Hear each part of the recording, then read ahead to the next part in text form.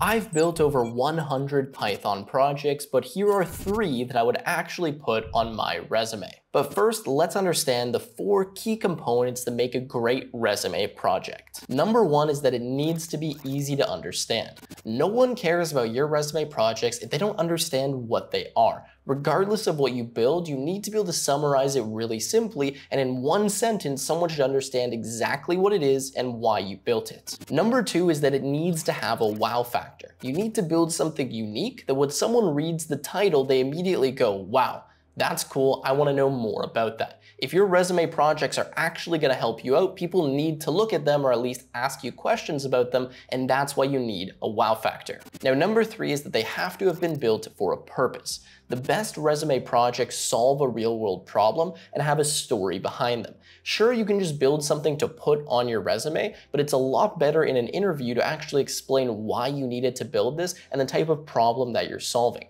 Even less impressive projects that have a really good backstory usually stand out quite a bit more, and they make it a lot easier for you to explain them with passion during an interview. And lastly, number 4 is that you need to demonstrate the capabilities employers are looking for. Especially at the junior level, employers want to know that you're capable of actually building something on your own, and specifically using the tools, frameworks, or languages that are listed in the job description that you'll be using on a day-to-day. So feel free to change up your resume and tailor the projects you're putting there to the specific role that you're applying for. So now let's dive into the 3 Python projects I would put on my resume and why after an important message. Now, when you do start building out these programming projects, you'll want to be working in an IDE. And that's not just because IDEs make your life so much easier, but because experience with them is actually something that a lot of jobs are looking for.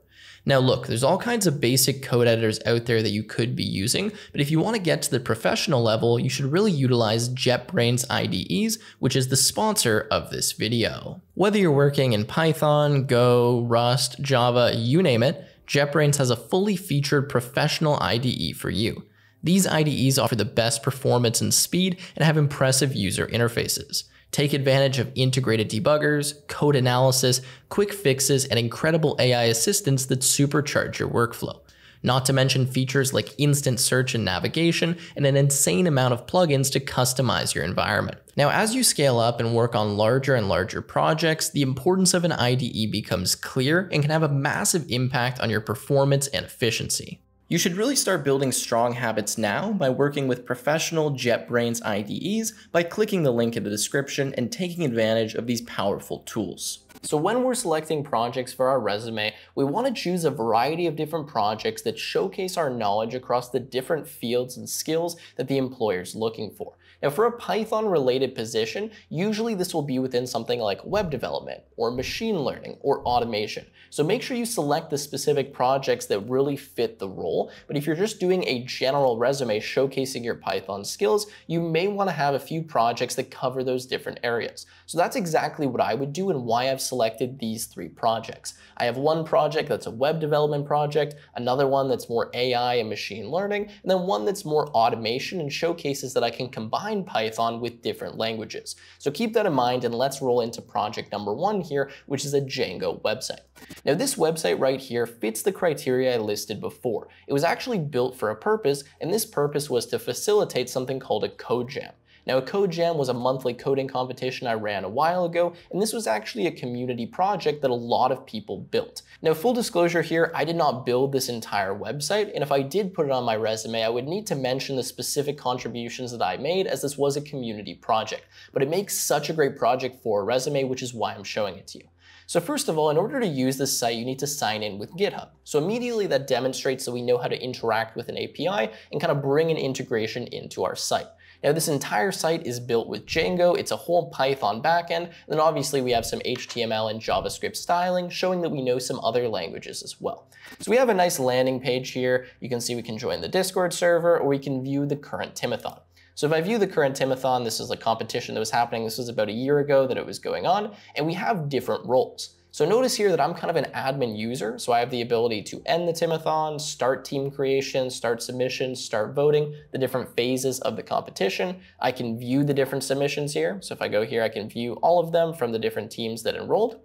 Let's go back, and I have the ability to judge as well. So we can go here and we can view all the comments from the judges, we can view the different categories, And you can see this is actually a pretty sophisticated website, and the team that built this put quite a bit of work into this. So as an individual, this would take a long time to build, but I think it's a really, really great project that demonstrates so many different skills, and again, is really built for a real purpose and allows you to talk about why you needed to make this. Now let's go back to the homepage here. You can see that we can view the Timathon history, and we can see who won in the previous Timathons. So we have these winners, we can view all of their different projects. We can go to something like unreleased. There's no unreleased challenges, so there's nothing there. And then we can view things like the rules, etc. There's a lot of other features here, and depending on what type of user you're signed in as, you'll have different permissions on the site. But the reason I really love this project is because it ticks all 4 of those boxes I talked about before. It's unique, it has that wow factor, it's easy to understand, it's for grading a custom coding competition, it's something that was built for a real purpose that has a story behind it and that's interesting to tell in an interview, and it definitely demonstrates a lot of different capabilities, at minimum building an entire site with Django, but also user management, interacting with different APIs, having some JavaScript and some HTML, and it's sufficiently complex that if someone saw this on a resume and you were able to explain it to them, they'd know that you know Python and specifically know the Django framework. Now again, I didn't build this entirely by myself, but I could have if I wanted to, and if I had done that, I would definitely put this on my resume, and it would be a great project that I could talk a lot about in an interview. So the next project we're looking at is one of my all-time favorites, and this is an AI learning how to play the game of Flappy Bird. Now this is great because not only did I code out the AI, but I also coded out the game of Flappy Bird. Now as I said before, we want to pick projects that kind of fit different categories based on the role that we're applying to. So this one would be more for an AI or machine learning type position, and could maybe even fit into data science as well, although it's a little bit different than that. Anyways, let's run the code here, and I'll kind of explain to you how this works and why I love this project. So this uses something called neuroevolution of augmented topologies, otherwise known as NEAT. Now this is an evolutionary algorithm that trains an AI how to play a game through multiple different iterations and generations. In this case, we have about 50 birds in one generation. It then takes the best performing birds from that generation, kind of breeds them together and combines some of their parameters, and eventually we end up with a bird that can go through the different pipes. So the reason I really love this project is it's visual, it's easy to understand, it has that wow factor because someone wants to ask, hey, how did you do that? How did you train an AI how to play Flappy Bird? We built it for a purpose because we wanted to actually do something related to machine learning and AI. We wanted to maybe complete Flappy Bird, maybe it's one of our favorite games. We can come up with a decent story on why we wanted to build this, and then we actually have the showcase of our capabilities. Building an AI is not simple, especially using something like NEAT. It's a more advanced technique and algorithm, and we can explain to the interviewer how it works, right? It's an interesting story. We can showcase our knowledge of AI and machine learning by explaining how the NEAT algorithm operates, and I just think it makes a really, really great project, and everyone that I've showed this to has really enjoyed it, even if they're a non-programmer. So hopefully you're getting the idea here. Things that are visual, things that are easy to understand, that are sufficiently complex, that's what we're going for here. And all the projects I've showed you so far, immediately you can see the value from them, and you can see how we could craft a really great story and really demonstrate our skills in an interview. A project is not just there to be read, it's there to be explained and elaborated on, and you can really use that to your advantage when you're actually in an interview. You can point to those different projects and say, because of this project, I did this, this, and this. That's why you should consider me for this role. So the last project I have for you falls more into the automation category, and it has a really strong purpose because it's something a lot of businesses actually legitimately need. It's showing that you can build something that does solve a real world problem and does have real world value. Anyways, let's get into it here, and I'll quickly talk about kind of how it works, then run you through the code a little bit.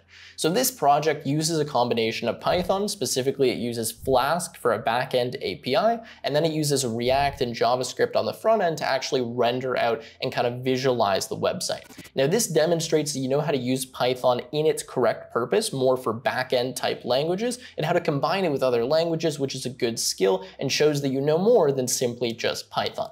So what we can do here with this is we can actually track the price of different products across Amazon.com. Now what I could do is I could type in a product here, maybe I want to track the prices of soap or something, and then I can start this web scraper, and what this does is go to Amazon, scrape all the products that match this filter, in this case it's soap, and then it will return a list to us and store them in a database. So it's a multi-step process. Some of it's handled by Python, some of it's handled by the front end, and it makes a really good project because there's a lot of stuff that you can explain, and it's fairly complex. Yet it's easy to understand, just the implementation is complicated. So if I scroll down here, you can see that for something like an RTX 4080, it's showing me the last price. I scraped this on March 3rd, that was the last time, and then any price change. In this case, if I look at this one, we can see that there's been a bunch of price changes here, and it's tracking all of those different changes for this specific tower. So kind of an interesting tool, and you can see how businesses could use this in the e-commerce space. A lot of these don't have any price changes, that's fine. You can see that it just shows you the actual tower right here. Now, if I click on something else like my DDR5 RAM, same thing, we can see any of the different price changes. We can view DDR5 RAM, we can view the product on Amazon, or in this case, this one was on Newegg because it does it on multiple different sites.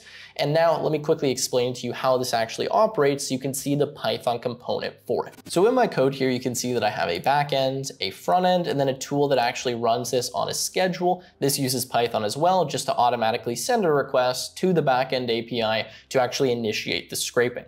Now, this is a little bit complicated to explain in a minute or two. I'm going to try to go really quickly. You can see that I have a Flask API set up here. And what this will do is actually go to Amazon.com. It uses something called Bright Data. We don't need to talk about that here. That does some automated web scraping, gets the results back to the API, and then it saves that in a database and then returns the results to the front end. So it's doing two things, right? It's actually initiating the different scraping, going to the site, grabbing those different products, storing them in a database, and it's also communicating with the front end and giving the data that the front end needs. So it's showing that we know how to separate out different concerns, how we handle the data on the back end and then push that to the front end, how we interact with the database, and how we write a Flask API.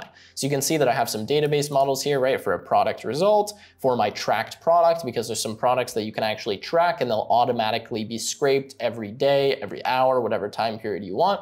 We have a few different endpoints that we've written here. This one is to get the different results. So we're posting the results to this endpoint when they're received. And there's a bunch of other stuff that goes on here. I actually have an entire video walking through this project that I will link on screen. The idea is it's a pretty complicated backend. There's a lot of stuff going on. We have something for the API. We have something for the web scraper. You can see there's a bunch of code here that actually does the web scraping itself. We're communicating with different endpoints using a REST API. And then we have a front end that's displaying all of that information. So having that on a resume and being able to walk through that very clearly in an interview is going to show you really know what you're doing. You know how to build a large project, you know how to solve different problems, and you know how to connect different components together, which is what a lot of companies are looking for. So with all that said, let's wrap up by going through a few key tips you want to keep in mind when you're actually determining your resume projects. First of all, when you're building a resume project, always try to build something that has a good story, has a good reason behind it. Something that you can actually point to and say, hey, the reason I needed this project was because of this issue that I faced. That's what you do as a software engineer. You solve problems and you build products that help everyday people. So being able to explain that, how you went from the problem to the solution and the different design decisions that you made is really important and stands out a lot more than purely the complexity of your project. It's also really important to make sure that your projects stand out. They have that wow factor and that people actually want to look at them. If you build the same thing that everyone else has built, an employer or a recruiter is not even going to click on the link. They're not even going to check it out. So make sure you're building something that's exciting, that people actually want to look at and that they're going to ask you questions about. A lot of recruiters won't actually look at your projects before an interview. What they're going to do is ask you questions about them if they do eventually decide to bring you in. If you had a really, really impressive project, they might check it out briefly. That could be the reason that they actually invite you for an interview, because they want to learn more about it and you stood out compared to a lot of other people. I know that I've had that happen to me. People have seen some of the projects and accomplishments that I had on my resume and invited me purely because they were interested in that. They didn't necessarily think they were going to give me a job, but they said, hey, this guy looks a little bit different than all these other candidates. Let's invite him in. Let's see what he's about. So just another way to make yourself stand out, have that wow factor, make sure people can understand what it is, and also make sure, if possible, it's easy for someone to actually view the project. If it's a simple website URL, that's the best. They can just click on it, it opens up. If it requires a bunch of install steps and they have to set it up on their local computer, people just aren't going to do that. They're lazy, right? So the more visual and easier you can make it for someone to access your project, the better it's going to be and the higher chance they're actually going to look at it. So with that said, guys, that's going to wrap up this video. If you enjoyed, make sure to leave a like, subscribe to the channel, and I will see you in the next one.